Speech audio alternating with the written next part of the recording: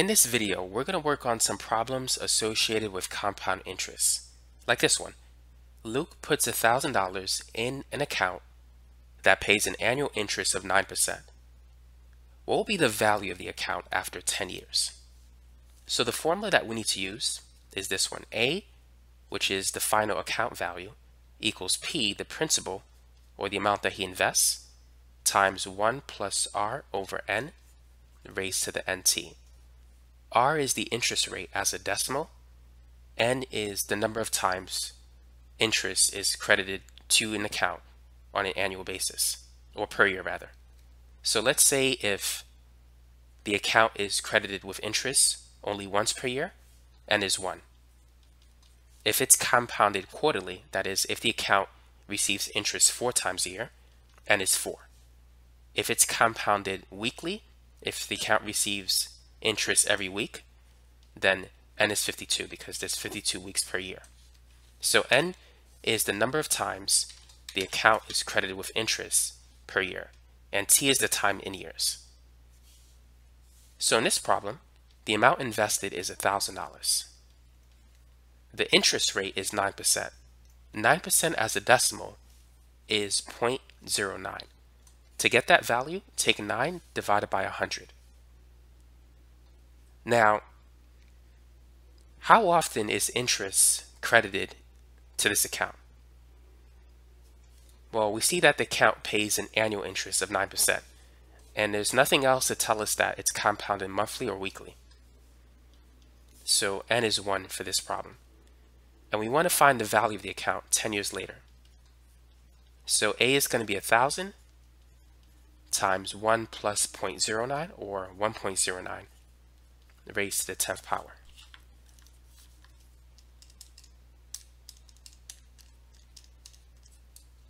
And so this is going to be $2,367.36.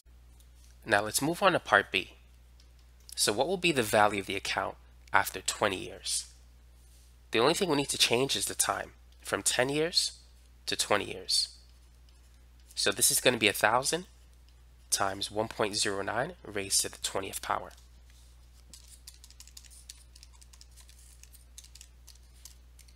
And the answer is going to be $5,604.41.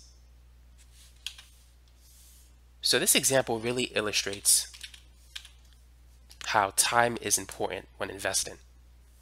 So let's analyze this. In 10 years,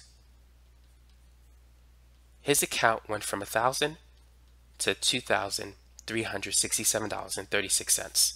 So basically, his gain was $1,367.36 after 10 years. But when he keeps it for 20 years, his investment multiplies by a factor of 5.6. So his gain is more than double. It's more than $1,300. In this case, it's $4,604.41.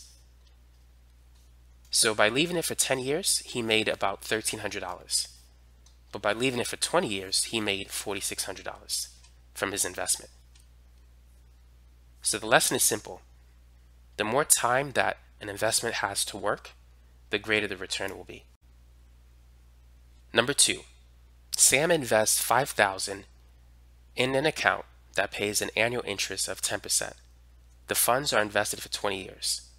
What will be the value of the account if interest is credited to the account on a quarterly basis?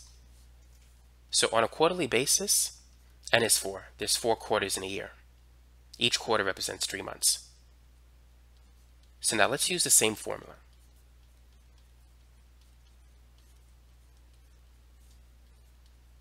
So P, the principal, or the amount invested, is 5,000. The interest rate is 10%. 10 divided by 100 is 0.10. N is 4, and we want to determine the value of the account 20 years later.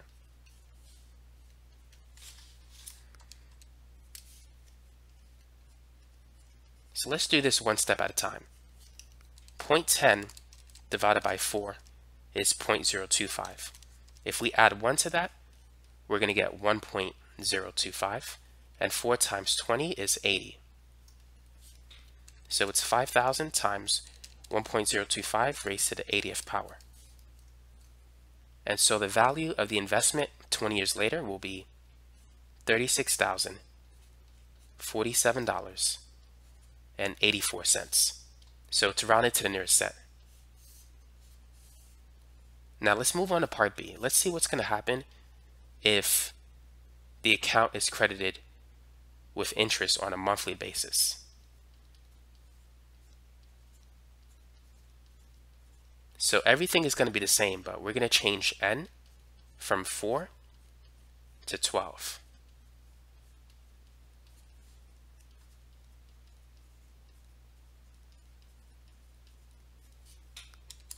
Point 10 divided by 12 is 0.0083 repeating. If we add 1 to that, this is going to be 1.0083 repeating. So there's many 3's after that. And then 12 times 20 is 240. So if we type in 5,000 times 1.008333333 raised to the 240th power, we're going to get 36,640.37. So notice that this amount is about $600 more than this amount. So what does this tell us? When interest is credited to an account more frequently, the return will be slightly more. So in this example, when interest is credited 12 times a year, the amount earned over 20 years is $600 more than if interest is credited 4 times a year. Now the difference is not that great, but over many years, it could be significant. Now let's move on to our last problem. Megan invests $10,000 in an annuity that pays a fixed interest of 6% on an annual basis. How many years will it take for her investment to double in value? So let's start with this equation once more.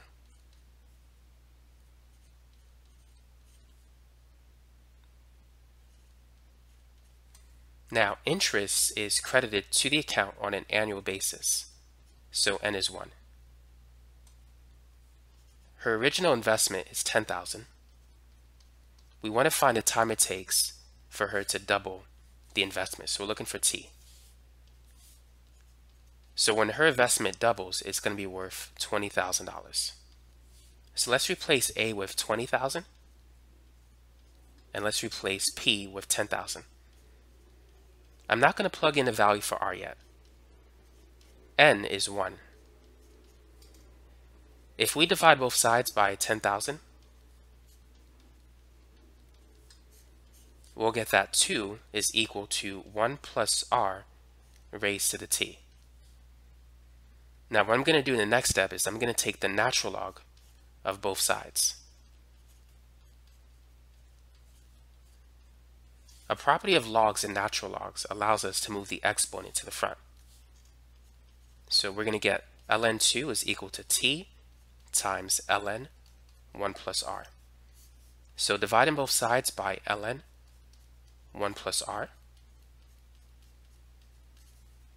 we're going to get a formula that tells us the time it takes to double when we receive interest on an annual basis. And here it is. The time it takes to double is equal to the natural log of 2 divided by the natural log of 1 plus r.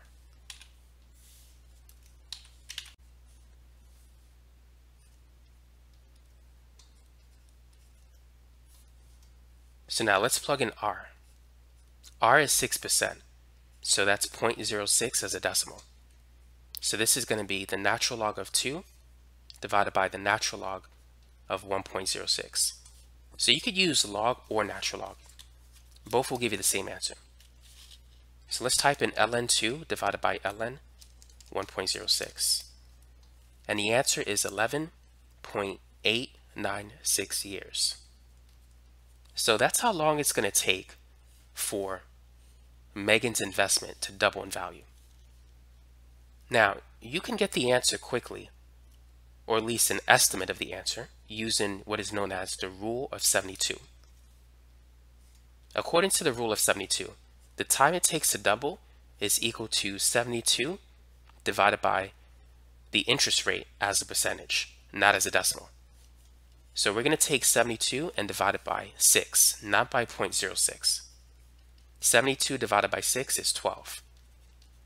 And so we can see that this formula gives us a good approximation of the time it takes to double. 11.896 years is approximately 12 years.